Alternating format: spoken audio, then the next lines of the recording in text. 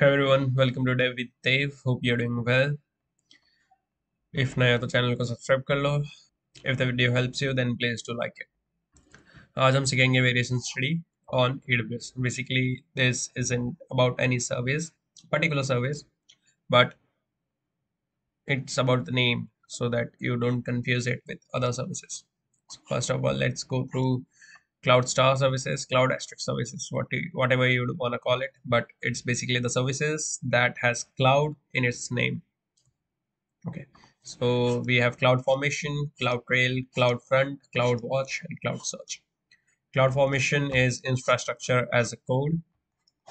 यहाँ पे क्या होगा कि you will have a JSON script या not a JSON script but a human readable script जो mention करेगा कि आपको आपका जो इंफ्रास्ट्रक्चर है EC2 RDS या जो भी आप सर्विसेज यूज कर रहे हो वो कैसे दिखने चाहिए AWS में. So this is what it is. Then CloudTrail, this is logs for API calls between AWS services. So this is basically a logging service. CloudFront is a content distribution network. आपको अगर कोई भी content stream करना है, users को दिखाना है, and you want कि वो उसका latency कम हो, so you can use CDN or CloudFront. CloudWatch is again a collection of services that has logs. ठीक है. Then we also have metrics, events, alarms, dashboards. Cloud Search is a search engine. Then we have Connect services. There is Direct Connect, Amazon Connect, and Media Connect. Direct Connect is a dedicated fiber optic cable from your premise to AWS. So if you want to access AWS with high speed security, then you would use Direct Connect. It would be an actual optic fiber cable from your premises to AWS. Then AWS Connect is call center service. So if you want to set up a call center, then you would be using AWS Connect.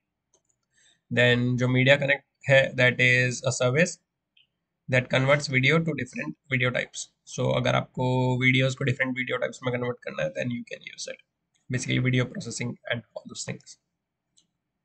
Then we have a distinguish or differences between SNS and SQS. SNS is simple notification service, SQS is simple queuing service. It passes along messages, example like pubsub model. Then SQS has queue up messages and guaranteed delivery. So जो भी आपके SQS में जितने भी message आएंगे वो एक Q में चले जाएंगे and you would be guaranteed that the message would get delivered.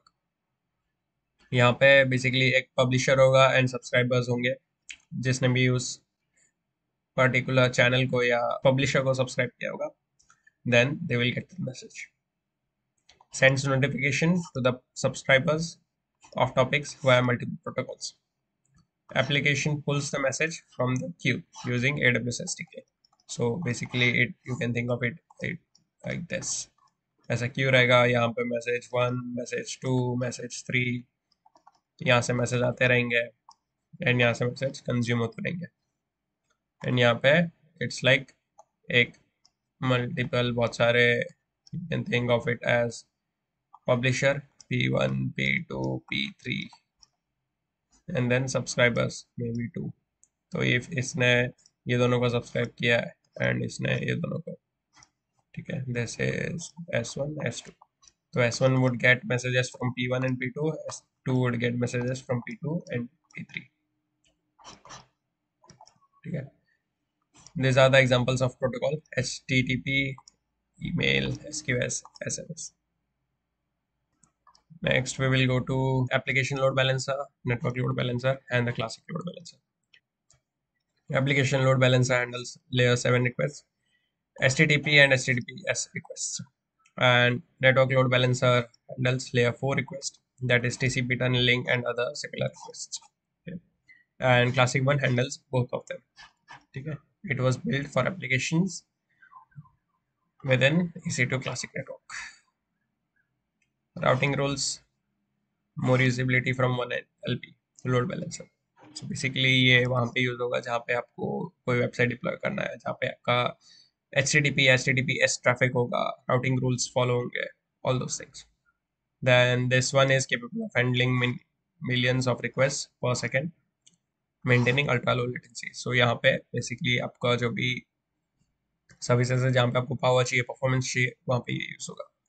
And the classic one is in for any like target groups, ऐसा कुछ पर्टिकुलर टारगेट ग्रुप के लिए वो डिजाइन नहीं है। Web application firewall rules can be attached as it is for a web application, like application load balancer नाम में ही application. Then we have network load balancer जहाँ पे optimized for sudden and volatile traffic patterns while using a single static IP address per availability zone. So एक single static IP address होगा per availability zone and it is optimized, या अपन हम कह सकते हैं कि अगर कोई अचानक से ट्रैफिक आ जाए जो जल्दी से चले भी जाए उसके लिए ये हैंडल कर सकता है। Then we have acronyms. ठीक है, there's acronyms you need to remember, okay, because exam में it shouldn't happen कि आपको कुछ ऐसा कोई कह दे कि एक क्वेश्चन में आ जाए कि I am क्या है, then you would be thinking क्या I am क्या है। So you should also know the acronyms, या if other reverse way around आ जाए identity and access management। So and आपको I am पता है क्या, but identity and access management क्या है वो नहीं पता, so you should be knowing both of them। Okay, so you can go through the list on your own, like you can just pause and read through it। ठीक है, I'll just mark out the ones that aren't that important because most of them are, that's why I'm not marking out कि कौन से important है, I'm just marking कि कौन से important है। So this one, simple workflow service and MQ, this one aren't that important। इसको छोड़ के बाकी सब might come in your exam, like chances ज़्यादा है। I didn't see this two in the exam, इसलिए I am marking कि वो इतने important नहीं है, but बाकी के है। Then यहाँ पे also, यहाँ पे भी आप पॉज करके पढ़ सकते हो कि क्या क्या है। ठीक है, मैं मार्क कर देता हूँ कि कौन से इतने important नहीं है। ठीक, so this one, elastic container registry इतना important नहीं है। ठीक है, then इलास्टिक सर्च इतना important नहीं है। इलास्टिक क्यूबरनेटिस सर्विस भी इतना important नहीं है। MKS भी इतना इम्पोर्टेंट नहीं है, IoT भी इतना इम्पोर्टेंट नहीं है। So apart from all this rest of them are important. सो उनको यू शुड नो कि कौन सा सर्विस क्या है एंड ऑल्सो कि उनके क्या क्या नाम। So that's all, hope this helps you, thank you.